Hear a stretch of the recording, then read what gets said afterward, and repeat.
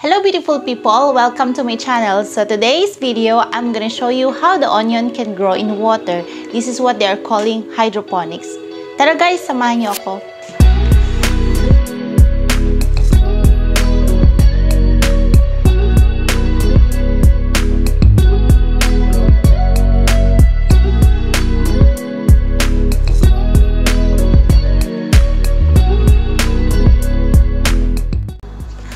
Hello beautiful people! Welcome back to my channel. It's Jenefer again. Okay, so today ang gagawin po natin guys ay kung paano mag-grow ang onion sa tubig. Ito yung tinatawag nilang hydroponics. So itatry po natin siya. Okay? So ito lang po yung mga gamit na kakailangan natin. Empty bottle, gunting, knife, and onion, syempre tapos tubig. Okay, so let's start.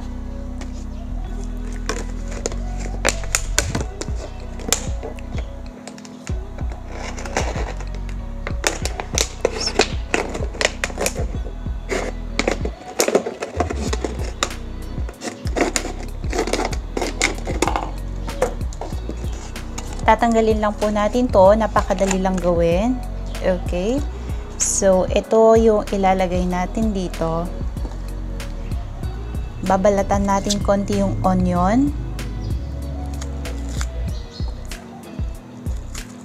Tatanggalin po natin yung kanyang outer skin. Yan. Ganito lang po siya kadali guys. So, hindi na po natin kailangan bumili ng onion or yung dahon ng onion. Tanggalin natin, may konti. Okay, so ito yung ilalagay natin dito. So, dapat aabot yung tubig dito sa kanyang roots. Kasi dito mag-grow yung kanyang roots. Tatanggalin natin yung mga yung kanyang dry skin, tapos yung kanyang dry na roots. Ganun lang siya kabilis guys. Ayan. And then, dadagdagan lang po natin siya lalagyan na po natin siya ng tubig. Pero we have to make sure na aabot yung roots dito sa tubig. So, kulang. So, kukuha pa ulit tayo ng tubig. So, dadagdagan pa po natin siya ng tubig. Kulang pa rin. Ayan, dadagdagan pa natin ng konti.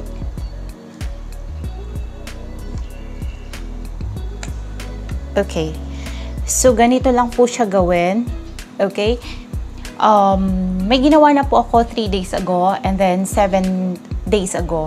Para gusto ko kasi makita kung gano'n siya kabilis mag-grow. So, ipapakita ko po sa inyo yung ginawa ko 7 days ago.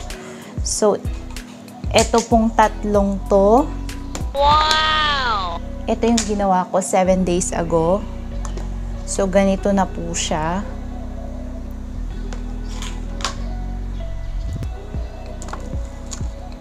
Okay?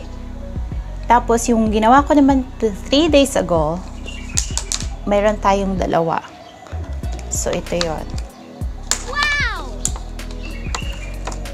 And then, makikita nyo po yung roots, nag-grow siya. Basta, yun nga, yung sinabi ko kanina, kailangan pong aabot yung dulo nun dito sa tubig natin. Ayan. Ayan po, kung makikita nyo, nag-grow na siya. Okay guys, so yun lang po. Ganun lang po siya kasimpleng gawin.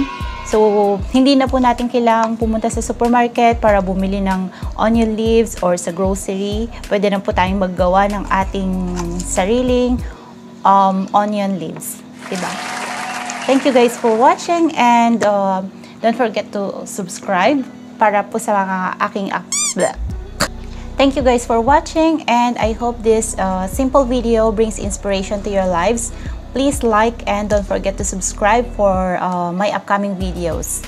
Stay safe everyone. Bye! See you in my next vlog.